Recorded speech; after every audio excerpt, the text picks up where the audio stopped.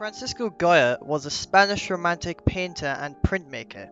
He was born in Spain the 30th of March 1746.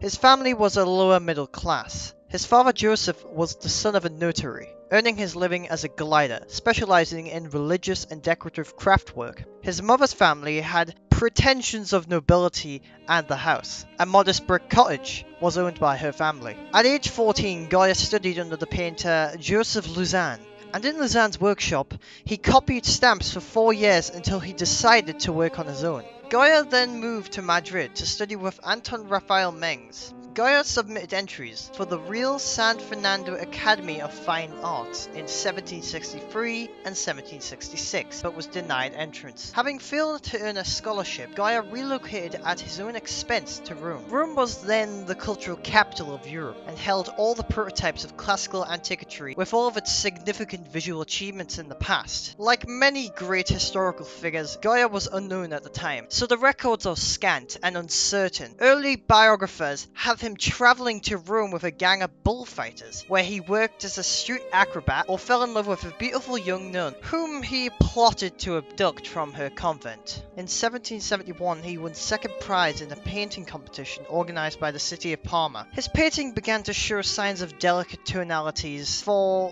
which he became famous. Goya then married Josefa Bayu in 1773. Their life was characterized by an almost constant series of pregnancies and miscarriages, and only one child, a son, survived into adulthood. He became a court painter to the Spanish crown in 1786, and this early portion of his career is marked by portrayals of Spanish aristocracy and royalty, and Rococo-style tapestry cartoons designed for the royal palace. In 1783, the Count of Floridablanca, favorite of Charles III of Spain, commissioned Goya to paint his portrait. He became friends with Crown Prince Don Luis, spending 2 summers painting portraits of both the infants and his family. In 1786, Goya was given a salaried position as a painter to Charles III. Goya received commissions from the highest ranks of Spanish nobility, including Pedro Chayet Terron, 9th Duke of Osuna, and his wife Maria Josefa Pimentel, Maria del Pilar de Silva, and her husband Jose Alamares from Toledo, 15th Duke of Medina Sidonia,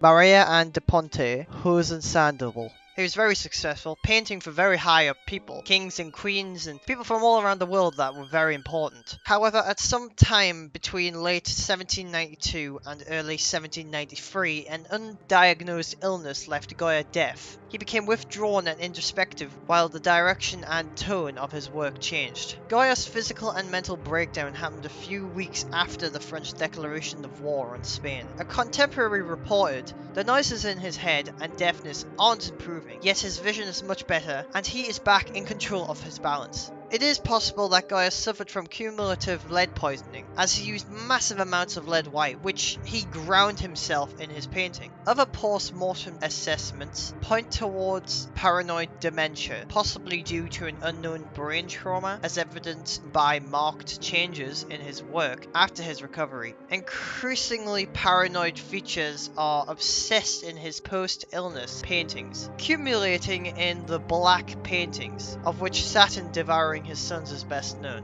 The French army then invaded Spain in 1808, leading to the Peninsular War of 1808 to 1814. Goya remained in Madrid during, which seemed to have affected him deeply. Although he did not vocalize his thoughts in public, they can be inferred from his Disaster of War series of prints. He was undergoing a nervous breakdown and entering prolonged physical illness, and admitted that the series was created to reflect his own self-doubt, anxiety, and fear that he was losing his mind. Goya wrote that the work served to occupy my imagination, tormented as it is by contemplation of my sufferings. Goya eventually abandoned Spain in 1824 to retire to the French city of Bordeaux. He completed his bullfighting series and a number of other major canvases. Following a stroke which left him paralyzed on his right side and suffering failing eyesight and poor access to painting materials, sadly he died and was buried on the 16th of April 1828 at age 82. His body was then later re-entered into Spain. And that was the life of Francis Goya.